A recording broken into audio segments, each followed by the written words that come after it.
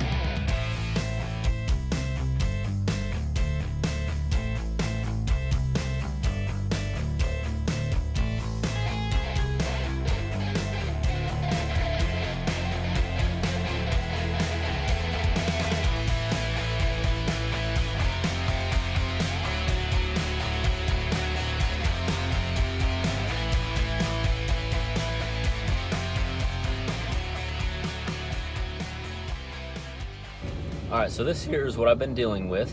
They've been grinding out the old welds and I've been putting new welds in. This one isn't so bad. Some of them were way worse. They ground out too much, but I'm thankful that they, you know, they're a good crew and they've been coming in front of me and grinding out the old welds, because that like cuts the time down a bunch on my part and saves me from having to do the grinding. So anyway, here is a weld that I'm fixing to do. I was going to kind of show you what I do to fill this little gap.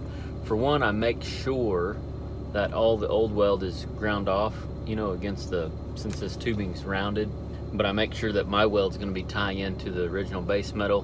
But anyway, I more or less start to bridge it. I put a little bit on one side and a little bit on the other side, and then I go right up the middle.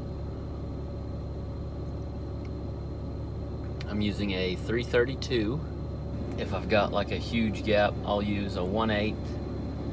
But whenever it gets close, I just take a 332 70/18 and I just turn my heat down to, I'm in like 150 range on this SAE 300, which is straight up and down on my main range, and then I turn my box down to, my fine tune down to like 15 I think, 15 or 20, and I just go back and forth kind of fast.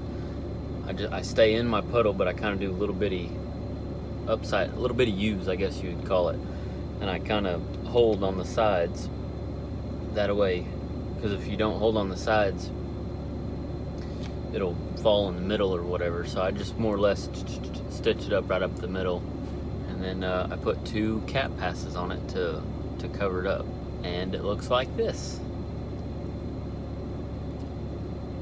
So that's what I've been dealing with here on this job. It's been a good little job.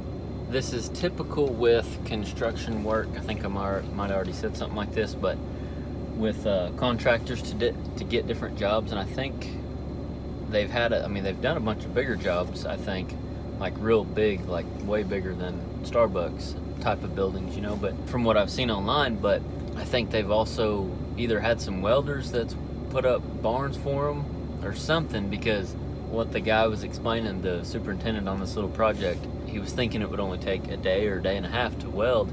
And after I got out here and started welding, and he was like, "You're gonna be done with this one side today?" And I was like, "No, there ain't no way, man." I said, you know, there just ain't no way. And I was like, I wish I could tell you something different, but I can't. That's what it takes, especially when I'm welding over old welds, and it's this thicker material, and it's got a, you know, meet code. They're not like super strict here. It's not like welding on a bridge or anything, but the inspector come out the second day I was here and looked at it. I mean, the inspector was the whole reason they got another welder, you know. They got another welder out here to begin with. So they've had 3 welders. They've had 2 before me, and then they finally found me. And that's the whole reason, is because of the inspector. But that's good, you know, it's quality control. The inspector knew right away whenever he seen these welds that were all downhill with 7018 and had bug holes and it was all gobbled up and stuff.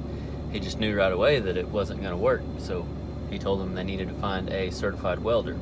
Anyway, my point is that's common a lot with construction companies and being a welder. This is not the first time that I've had to come behind somebody that wasn't as qualified and make proper welds. There's a time and a place for different types of welds. You know, the kind of welding that was done on this could have worked just fine on, like, you know, thin, like metal buildings, you know, because it's not like on, not all metal buildings, but like on your smaller metal buildings where you're welding like C-purlin and, like, you know, thin stuff, you know, because all it takes is, you don't want to put too much on it because it can actually be worse for it. So literally just sticking it together is, I mean, there's still, you know, a proper way to do it also, but it's not as, it's a whole different type of welding, you know, it's different. So anyway, that's common. You'll run across these type of things with construction work, being a welder. Super thankful to be here. I've got a couple other little jobs that I need to do, but luckily I was able to back them up a little bit. Thankful for all the work that I've gotten so far. So, having a good time. I think I've got, I don't know, probably, I bet I'll have to come back one more day after today, and I've been here, so they thought it would take a day and a half or so, and I've been here 4.5 days. First day was a little over half a day, really, but so almost 5 days I've been here. Probably gonna wrap it up in 6 days, I'm thinking. And then I think they said something about they need me back to come weld on the awnings. You guys have probably seen some of them Starbucks with the awnings. That's what this one's gonna look like. So anyway, time to get back at it.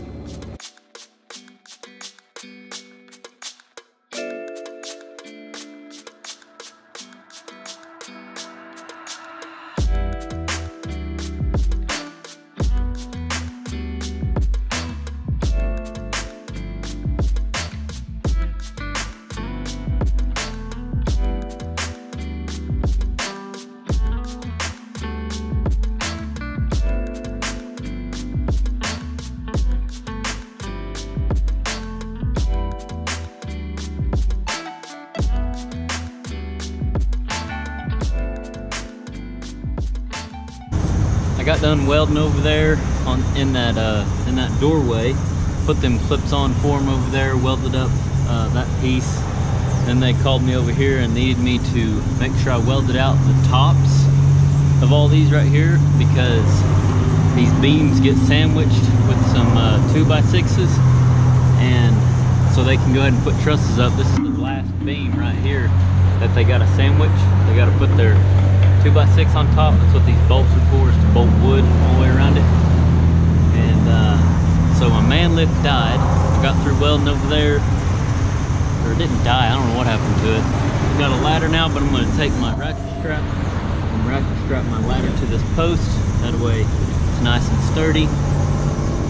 And then go ahead and weld this top. I've only got 1, 2, 3 tops here to weld, 6 inches. I'm gonna weld a little bit down. That way, whenever they put their wood right here, I'm not having to, because I like to go a little bit over the top to tie in. So I'm gonna probably weld a couple inches of this gap here, but I'm definitely gonna weld the tops. That's what I'm talking about right here, because they put 2x6 right here, just like, well, you can see it over there, I guess, on that beam. I think it's sandwiched, so it's going to be the exact same over here, because then they're going to start putting trusses. So I've got 3 6-inch welds to make, plus a little bit down each side. But first, I'm going to put a ratchet strap right here. That way I can hang my bucket, my brush and whatnot, and then get to welding.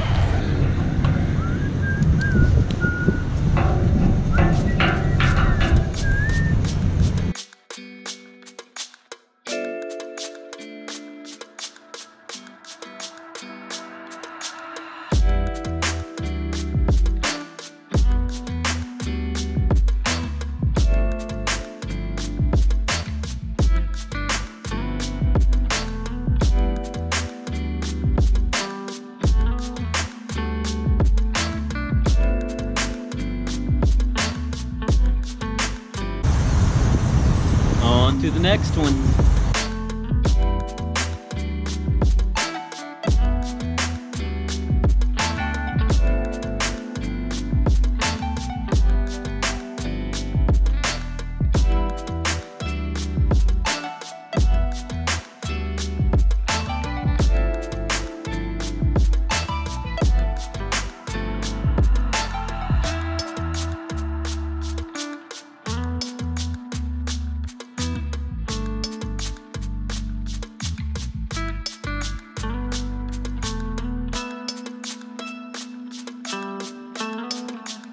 Another one bites the dust.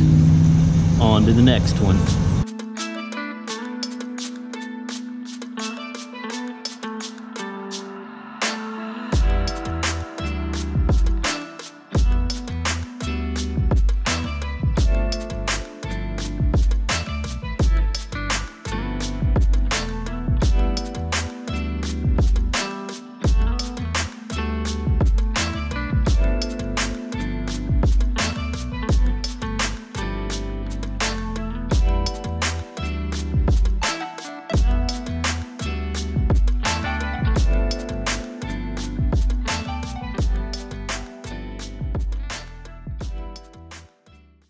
That's a wrap. My advice for this week is don't hesitate, just go for it. What I mean by that is when it comes to wanting to be a welder, or any trade for that matter, but we'll use welding for example, since you're watching a welding channel. Don't let anything hold you up. Just go for it. Your doubts, anything. Don't. Welding school, say the welding school in your area is booked out, a mile long, can't get in, you've called them 100 times. Don't let that stop you.